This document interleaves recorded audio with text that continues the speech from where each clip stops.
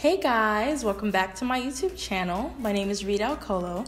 If this is your first time tuning in, thank you so very much for joining us. And if this is not your first time, thank you so much for coming back.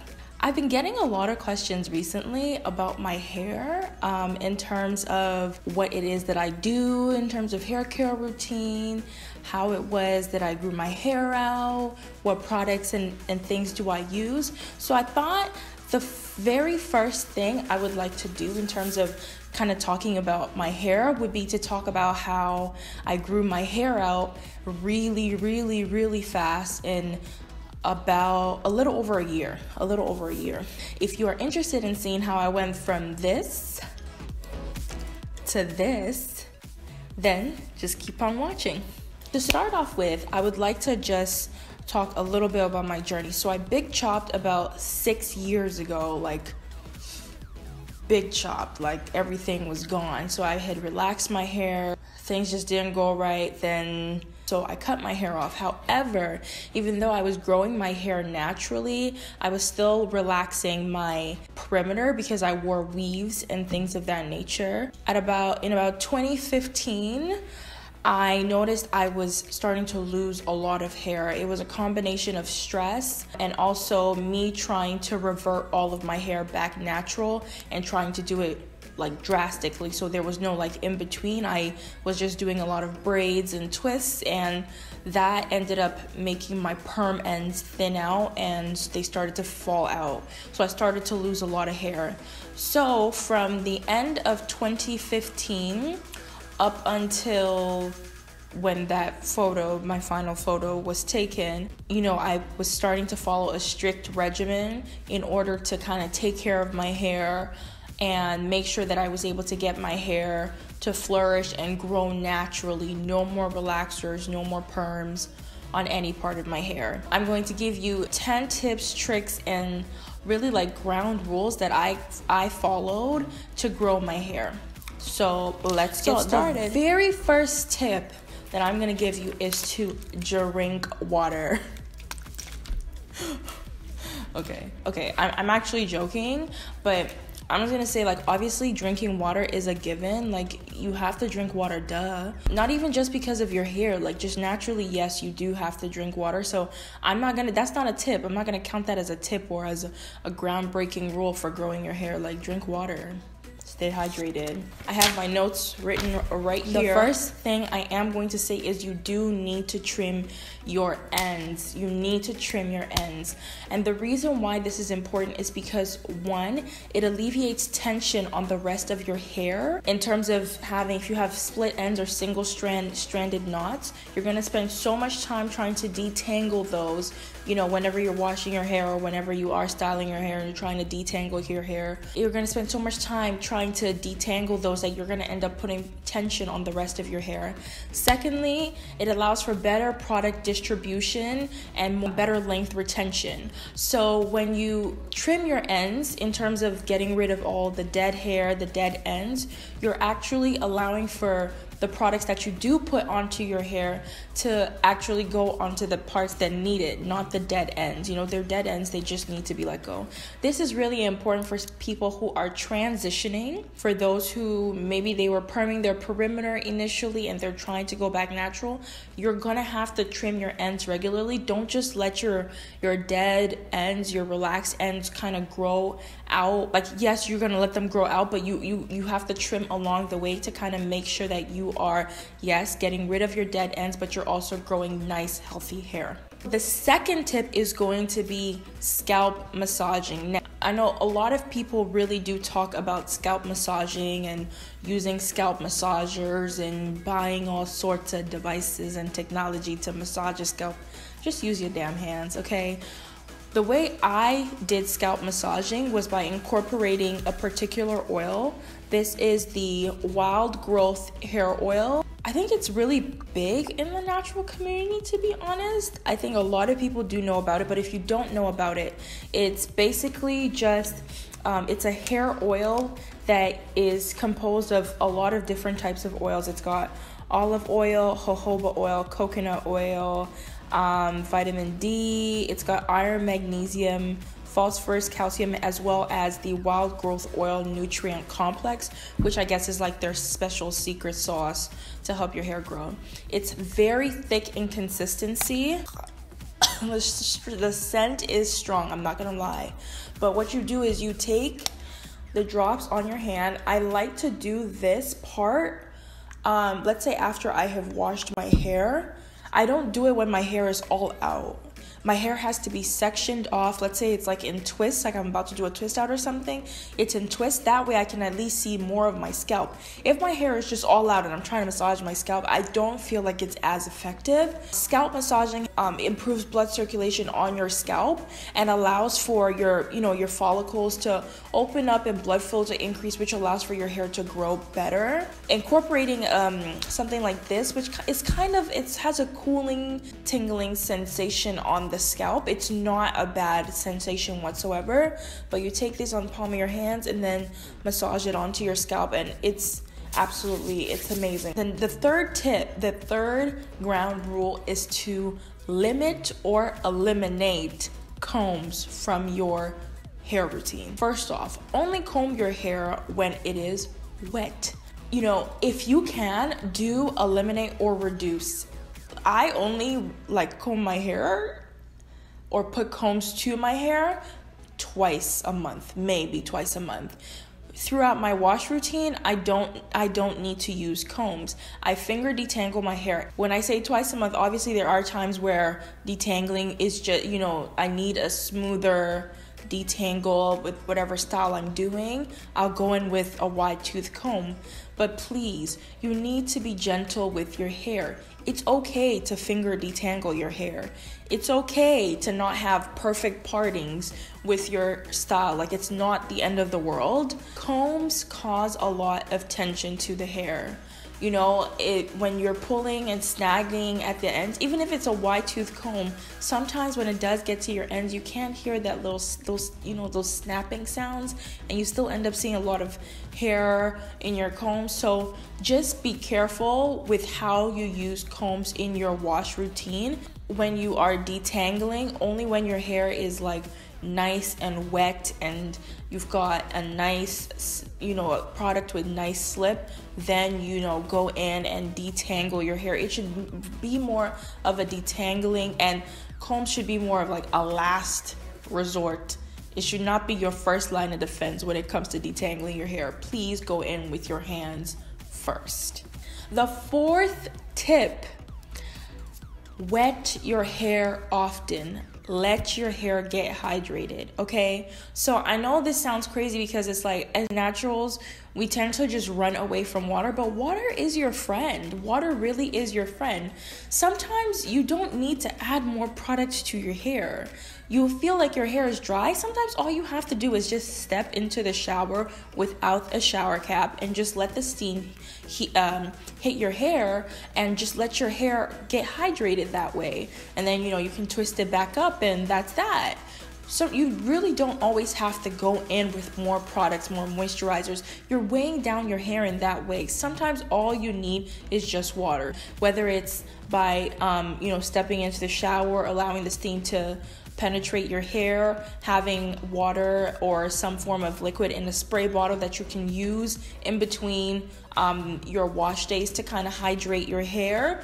Or another option is co-washing in between your washes in order to hydrate your hair, and that way you're adding moisture to your hair, yes, with a bit of conditioner, but you're rinsing it out and allowing water to kind of just get in your hair, get in there. So yes, hydrate your hair more often. Your hair needs hydration, your hair needs moisture, especially if it is on the coarser side like mine. You need a lot of moisture. The next one, I know some people are gonna get mad about this one, but honestly, use more natural products, okay? And I know that some people are thinking what the hell does that even mean, use more natural products? It means go back to the basics. Sometimes I've been watching these natural hair tutorials and I'm looking how many products can you actually try and really tell me works? There is a curl bar, whatever. Then there's blueberry bliss, butter pecan, blah, blah, blah. It's too much. It's too much. It's too much. Like, for real, how many of these products can you say you're really genuinely using if you're using a different one every single day? Do not become a product junkie. When it comes to understanding your natural hair, if you're transitioning natural or if you are trying to grow your hair, you really do have to understand what works best for your hair. But that doesn't mean you have to literally try everything on the market. The best way to kind of find what works on the market for you is actually to use the basic ingredients in the natural products. So for example, maybe you want to try something that has Black Jamaican castor oil in it. You know, a particular brand may have Black Jamaican castor oil in it. Well, do you know if Black Jamaican castor oil agrees with your hair first off? Have you tried Black Jamaican castor oil yourself? Maybe you want to try coconut deep conditioner routine, blah, blah, blah, blah, blah. You know, like a product that has a lot of coconut oil in it. Have you tried natural coconut oil in your hair? Maybe this thing claims to have shea butter, olive oil, all these other natural products. But have you tried those natural ingredients yourself? You need to make sure that those ingredients, first of all, agree with your hair before you go out and buy all these other products. And then later on find out that they don't really work for you or for your hair type. So it's really, really essential that you at least try the basics out first. It's simple. They're ingredients you can pronounce, okay? And because they're ingredients that you can pronounce, they're natural, it makes it easier on your hair, more gentler on your hair, in order for you to transition into working your way up into more aggressive products, products with more ingredients in them. So I would honestly recommend that you simplify the products that you do put in your hair. If those natural products don't work for you, at least you know, okay, maybe the products on the market with these ingredients would not work for me. Does that make sense? Okay, I hope that makes sense because that really helped me a lot. Sixth rule is regulating your washes, okay? Now, when I say regulating your washes, I mean training your hair.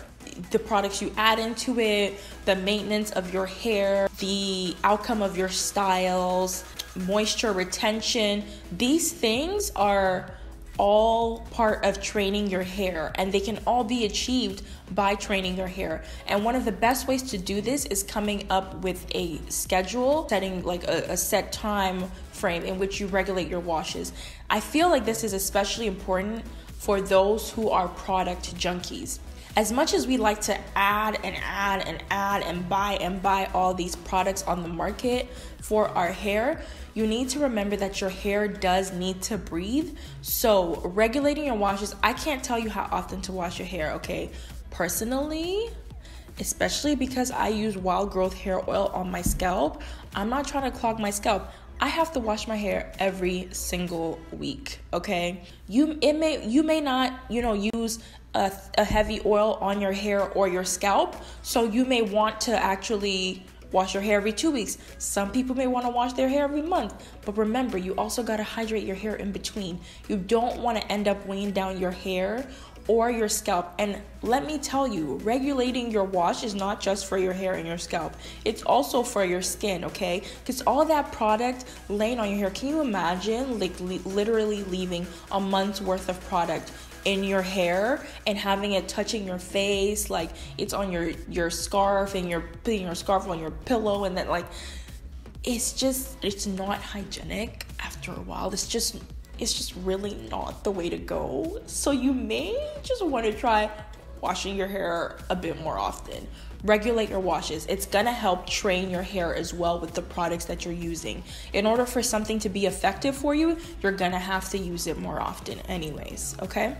So the next thing is properly detangling your hair / arranging your strands, okay? So when it comes to this, some people may call it co-washing, some people may call it pre-poo, some people may call it detangling. I really don't care. I personally call it arranging my strands. I may use it might be the same product I'm using, but I'll use it in different ways. So Whether you want to use a particular conditioner or a particular detangler. Okay, I personally don't think you need to go out and buy another product that's called detangler when you can just use a conditioner, but that's just me. But it's important that you don't skip this step. Do not just wash your hair and then go condition. I really do suggest detangling your hair, whether it's in the pre-poo phase or whether it's, in the detangling phase before you go in with your deep conditioner. I personally, I have to go in and properly detangle my hair in order to make sure that my strands are nicely arranged, because like I said, I don't use combs a lot at all. Some other ways that people make sure that they are detangling properly is by sectioning off their hair. Not everybody needs to section off their hair. When I shampoo my hair, I don't section off my hair. I don't section off my hair until I'm about to detangle.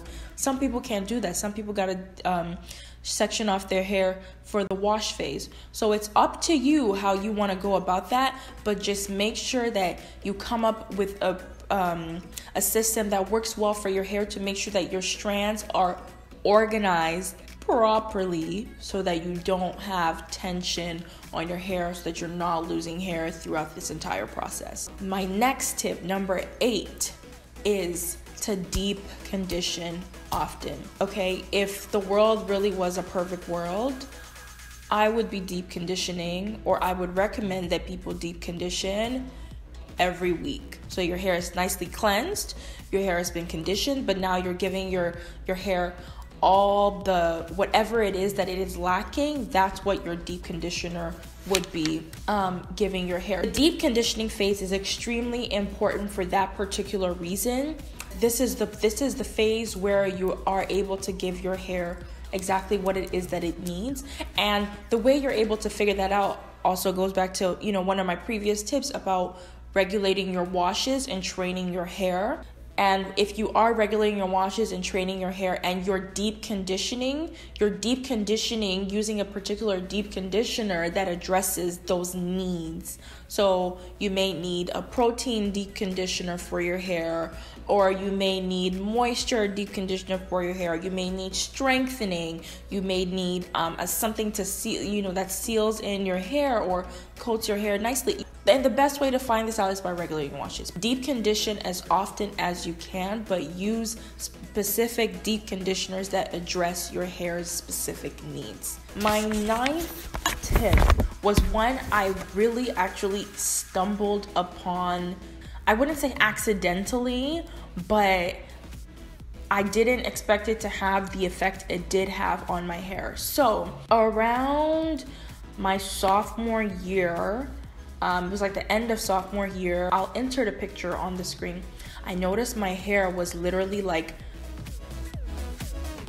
just falling out, okay? It was stress, poor diet, and then some heat damage, and like I said, having the perm ends until I stopped that, junior year.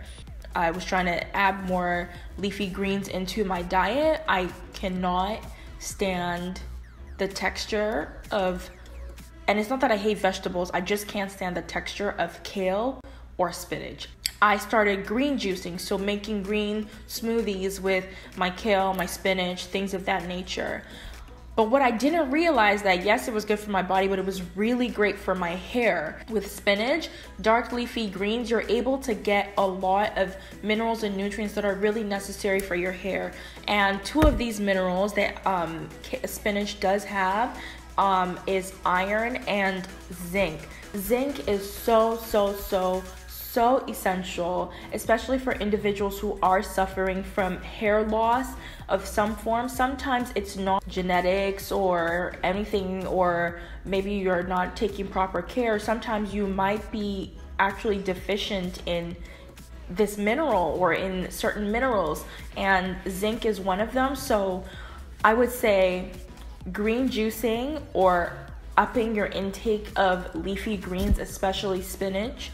Add in some kale, but dark leafy greens are very high in these minerals. So definitely green juicing for sure. I highly recommend it. especially if you don't like eating vegetables, you may want to try drinking your vegetables. My 10th and final tip: leave your damn hair alone. This is so important, okay? Leave your hair alone. When it comes to leaving your hair alone, a lot of people automatically think protective styles, and when they think protective styles, they think of braids, twists, okay, maybe some wigs, but those are not the only options. Like, you can protective style with your natural hair being left out, whether it's like twists, natural twists, or even bunning your hair. Like, I have my hair today in a low bun, one, because I don't want to deal with it, but two, because my ends are tucked away. My favorite protective style ever, my curly unit. Okay, so I'm gonna insert some pictures here. So from October till December, I had my curly hair in. Then I took it out in December because I wanted to trim my ends. I trimmed my ends, I wore my hair out for a little bit, and then from January all the way till August, okay, so look at the time span, my hair was literally in this unit. So I would take it out, obviously, every 2 to 3 weeks, wash my hair down, put it back in, take it out again, 2 to 3 weeks, wash my hair, put it back in. And the best part about curly units is that when it comes to blending your natural hair with curly units, you don't need to apply heat, okay?